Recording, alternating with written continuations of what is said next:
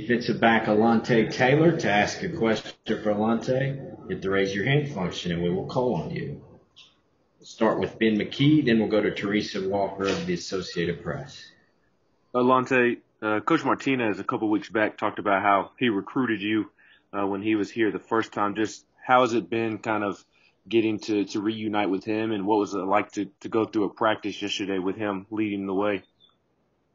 It was exciting, I felt like Coach Martinez, I had a good grasp what kind of coach he was when he was recruiting me, and just seeing him talk to or recruit Coach Cam Sutton and Rashawn Gaulden, guys like that whenever I was a freshman. So that same type of energy that you had when I was a recruit, he's the exact same guy now, and it's just a blessing to be able to actually be on the team and actually get knowledge from him and just hear tips on how to better my game. And Alontae, how challenging have the last 2-3 months been? The coaching situation. You've got a new coach in there now. There's been guys that have hit the transfer portal. To be in spring practice, is it nice to finally get back to football after everything that's been going on? And for you guys, what has it been like for the players themselves? It's been a change. I feel like if you go to any school that has a new coaching staff, there's going to be a couple of changes here and there, and guys are going to be concerned about what's going to happen next. But as a leader on this team, we just made sure we held everyone together that was staying, and then the guys that left, we never dogged them out. We told them just do what's best for them. It feels good to be back on the practice field. We haven't played football since we played against Texas A&M, so it's been a very long time. But it feels good to be out there with those boys and be with this new coaching staff and just be able to grasp how things are supposed to be ran with this coaching staff than how they were last year. So it feels pretty good.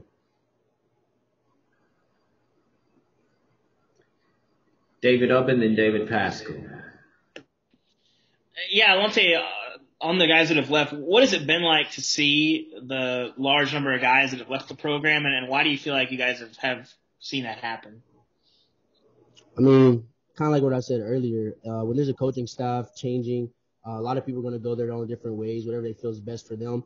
I kind of talked to everyone who did leave, and I just told them, we don't have anything against those boys. I want them to be happy where they are, right? So we didn't know what was going to happen here, and I talked to those boys here and there, and they're happy where they are now, and I just tell them boys just work, and I'm just keep cheering them on. Sorry. There's still a few players still in the portal trying to figure out where they're going to go. Obviously, namely Quavaris and Henry. In the event those guys chose to come back, how would you feel like the team would feel about that? We love those boys. We've been to war with those boys. We've practiced with those boys. We've been winning games with those boys. I talk to Crouch and I talk to Henry almost every other day now, and if they were to decide to come back, we'll welcome with open arms. But we have guys who are working hard now for us here for the linebacker room, and I have a lot of faith in those guys. And, like I said, if they would like to come back, we'll open it with open arms. But the guys who are here, they're working really hard, and, we're looking promising there. Alontae, is kind of a follow-up of what you've just been asked. Did you ever consider leaving early? Did you ever consider the transfer portal, and why did you stay?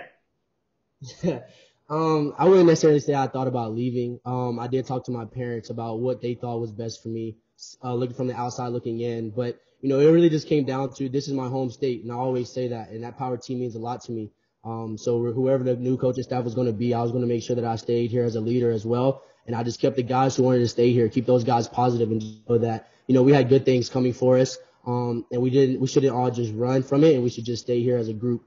So I wouldn't necessarily say I looked to leave, but I did talk to my parents just to see what was best for me. And at the end of the day, the Power team means a lot to me, and this is my state. So that's why I decided to stay. And as a real quick follow, did yesterday's practice have a fresh feel to it? Did it finally feel like you've turned all the pages of the last few weeks?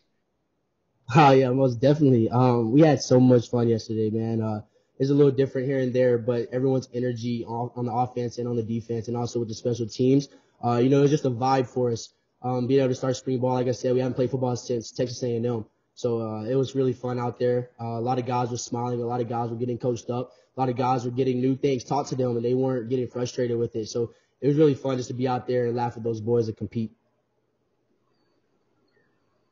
Rob Lewis and Jimmy Himes. Hey, Alontae, just how would you describe, Coach Banks and specifically as well as Coach Heupel and just the culture and the attitude that they're trying to instill into the program?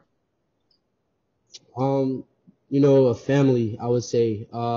3 things we talk about on the defense side of the ball with Coach Banks is trust, urgency, and just being able to go about our business the right way. Coach Heupel's big on building that relationship and making sure that we can respond to, adversity and respond to everything that we need to the right way. Coach Banks, love Coach Banks. He's a smart guy, good coach, and he understands his players. He wants to build those relationships with us. So, yeah. Alontae, one of the players that did enter the portal and return was Austin Pope. Just talk a bit about what it means to you that he did return and how he can help the team. Yeah, Pope's been here for a little minute now. He was here when I came in as a freshman. I have a really small relationship with Pope. We talk here and there. We joke a little bit. But it's big, having a guy who has experience. He's played a lot of football here. He's been through injury. So anybody who has any injury issues, just handling adversity and going to him and just see what to do from there. But Pope's a really good guy. Pope's a good tight end. It's an additional to our offense, and I'm glad that he stayed so that we can just see what the future looks like with him. Also, based on the pace of practice, I just wondered, do you feel like that this team is going to have to be in better shape than it was last year with the tempo that Coach Heupel's bringing? I'm sorry, can you repeat the last part? Do you feel like you guys are going to have to be in better shape because of the tempo that Coach Heupel is bringing?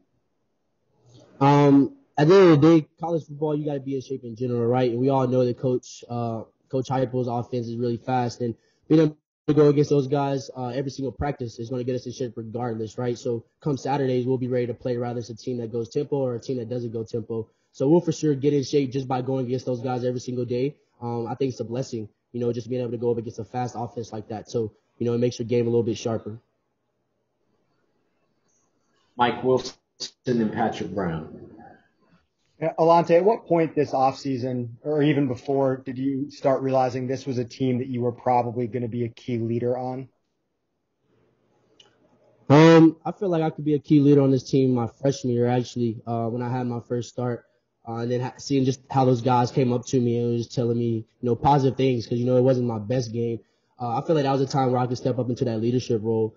And just seeing how the guys revolved around me and then trusting in me as far as my attitude and how I carried myself each and every day was a time when I was like, okay, Alontae, like these guys do look up to you no matter if you are a freshman. I feel like that was the first point in time when I did. And then really this offseason, when all the changes happened with the coaching staff changing, a lot of guys came up to me and were just kind of seeing where my mindset was with everything. And then at that point, I was like, okay, Alontae, like you really are a leader on this team. So it's like, what do you do next? So I just prayed about it. I just stayed true to myself. And like I said, power team means a lot to me. So I try to keep as many guys as I could here. And you've had a lot of off the field experience with leadership councils, events like that.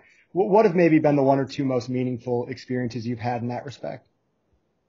I got to be a part of a thing it's called Vol Leaders. It's a full year class that you take, just learn different leadership skills. We find out ways to how we can correlate with sports and just make people come closer together. That was for sure one of them. And then just being a part of the SEC Football Leadership Council and getting to go to that meeting in Birmingham before COVID happened and just talking to different guys around the SEC and seeing their thoughts and things like that is probably the main two things I feel like. Hey, Alontae, I think between the time Coach Pruitt was let go and Coach Heupel was hired, Danny White, the new AD, came in and met with you guys and kind of wanted some of y'all's feedback as players on what you guys wanted a new coach. You remember what some of those things were that you guys expressed to him?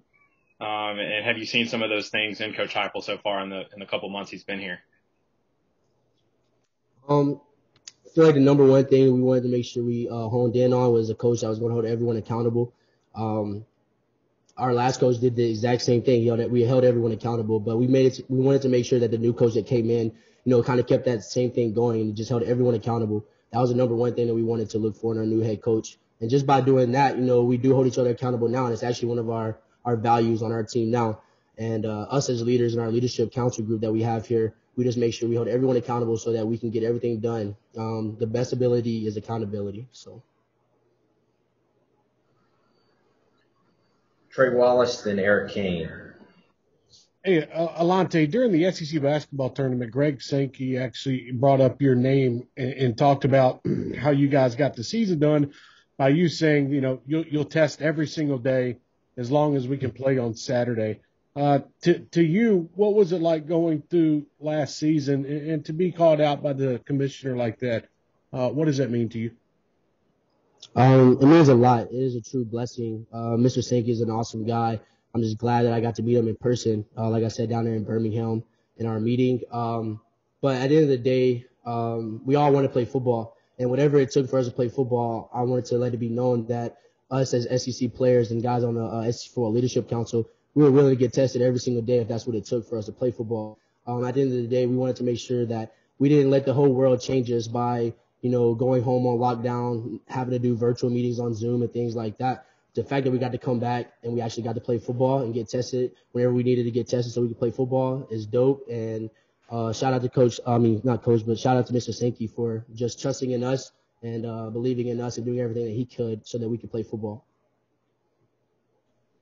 Hey, Alontae, what did you think about Bryce Thompson declaring for the NFL draft a couple months ago when he did? And did you guys maybe have any conversations about that before he declared? And what's been the relationship between you two and since the process for him has begun?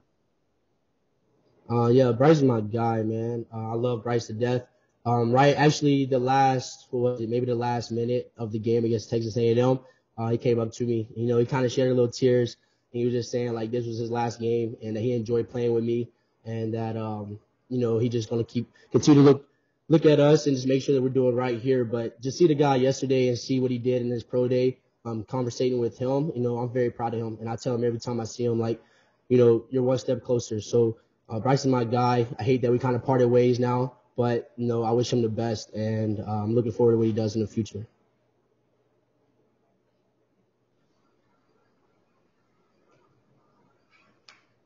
We'll conclude with Gustavo. Alontae, how was, first practice yesterday? I imagine you had a conversation with your fellow defensive back. I believe there are like 4 or 5 freshmen. How was the conversation, first interaction, back on the field, back on the practice, especially with your fellow defensive backs? Can you hear me? Hello? Can you hear me? Hello? Yeah, can you repeat the last part? Of course. Alontae, how was, being back on the field yesterday, being back in practice, especially being in contact again with your fellow defensive back? There's 4 or 5 freshmen. How was your, conversation, interaction with your fellow defensive backs in your first practice yesterday? Yeah, so our main goal yesterday was to be resilient, to play fast and to attack the football. Those are our 3 main goals as far as practice for yesterday. We also talked about communication. Being a senior now, just kind of talking to those younger guys, like it was the first practice. It's a new start. It's a new era for us. So we have to take it one day at a time, one rep at a time. One thing we talk about here now is to be 1-0, so just be 1-0 each and every day, and eventually the days will add up. Thank you, Alontae. We'll have Bayless shortly.